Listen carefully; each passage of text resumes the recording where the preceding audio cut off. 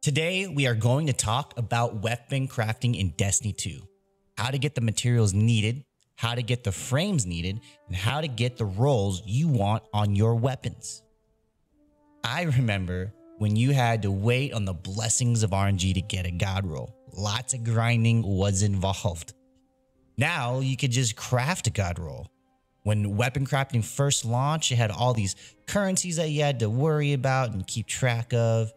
They have since removed some currencies from the game, but I'm still confused, and so are some of my friends. So I've done some research, crafted my favorite weapon so far in the craftable library, and so I thought I'd make a video to help us all out.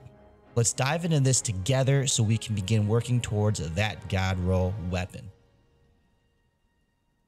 First, let's talk about what you need to begin crafting a weapon after you've gone through the glaive tutorial.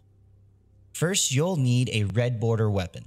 These weapons drop with RNG. You can also use different perks to have them drop at certain times. Like at the Crown of Sorrows, I unlocked Focusing Deep Sight. What this does is the first opulent weapon or haunted weapon you focus each week will be a deep sight modded. This way you can sort of control what you get, at least for the first time of the week. These red border weapons will give you resonant elements, which is a currency needed to select basic perks and craft the weapon. Simply equip the weapon and use it. Eventually you'll fill its progress bar and the resonant elements can be extracted from the weapon. Then you will need resin alloys, which you get from dismantling legendary weapons. Resin alloys are used to select the masterwork of your weapon, stuff like range, reload speed, handling, etc.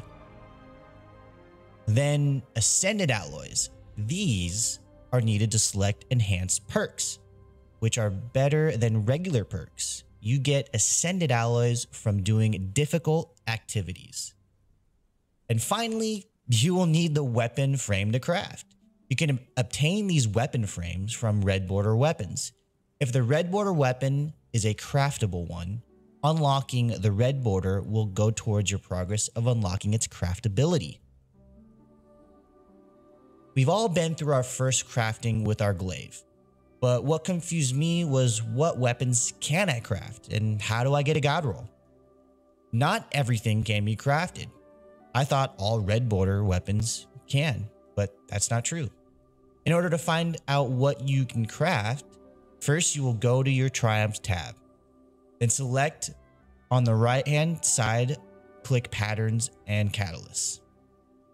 From here, you'll see what weapons can be crafted.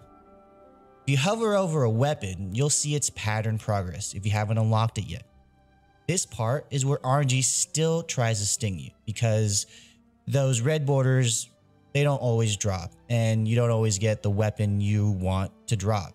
Sometimes you'll get the weapon that's craftable, but it's not a red border. Sometimes you'll get a red border weapon, but it's not a craftable one. I'm currently working on the Drang. Every time a red border Drang drops, that will add to my pattern progress once I've completed the weapon. Not all red border weapons are craftable, like I said earlier, but they will help you gain those resin elements that you need.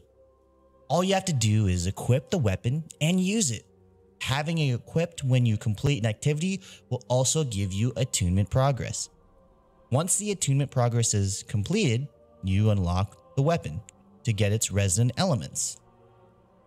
If this is a craftable weapon, completing it will add to the progress for that weapon frame. For the Drang, I have to do this about 5 more times. Then I can craft it. When you are ready to craft, head over to Savathun's throne world, then to the Enclave. Head down the stairs to the table. You could choose Shape to craft a new weapon or Reshape to adjust a crafted weapon. We'll get to that later. Just like the glaive tutorial, you can select a weapon you are able to craft, select your intrinsic perk, which looks like only one can be selected on a newly crafted weapon. Here you can see how much resin alloy you will need, Once selected, the rest of your perks will open up. On a newly shaped weapon, you won't have much to choose from. But when you're ready to reroll that weapon, I use light.gg to find the perks I want. Again, I will get to that later in the video. Once you've selected your perks, you can finalize the shape at the right hand of the screen.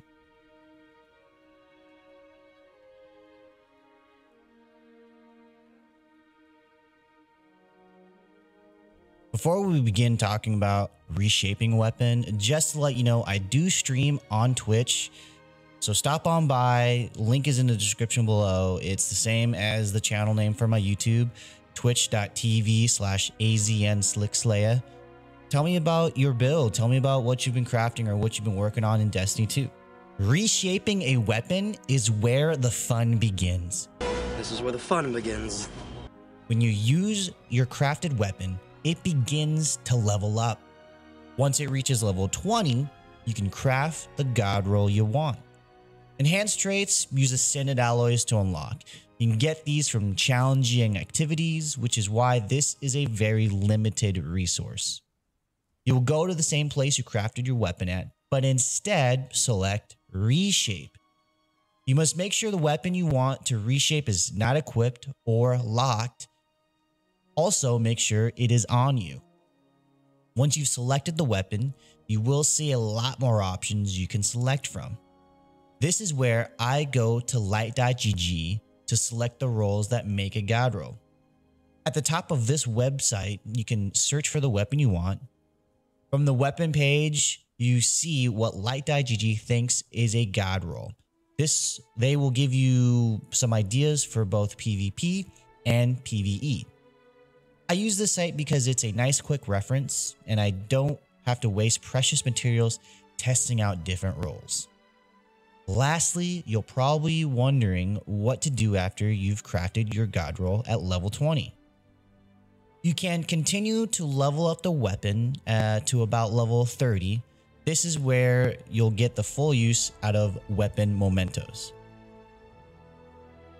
These Momentos can be earned by doing Gambit, Nightfalls, and Trials of Osiris. Mementos are a cosmetic upgrade like shaders, but these can only be equipped to crafted weapons. You can use these at any level once they've dropped, I believe, but level 30 is when they are fully unlocked and become a shader.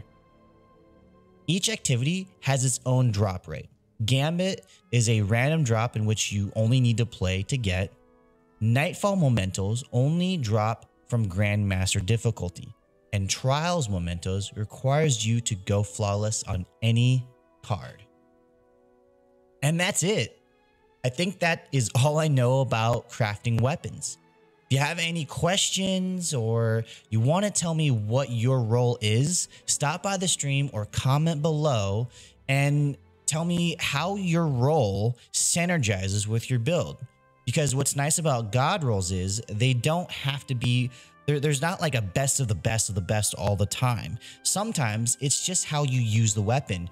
Maybe you're looking to get more grenades, so you have perks that support that and it feeds into your build that way. Maybe you're looking for just weapons with the craziest damage possible and you get perks that off a kill give you more damage or something like that. Tell me below, tell me on my stream. And if this video helped you, please, subscribe to the channel, hit the like button, and I hope you have a great day and continue grinding in Destiny 2. Talk to you later. Fall back.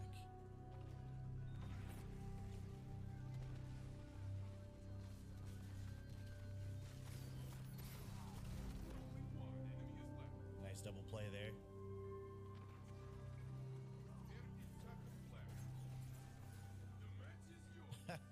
I thought he was right there. That was good.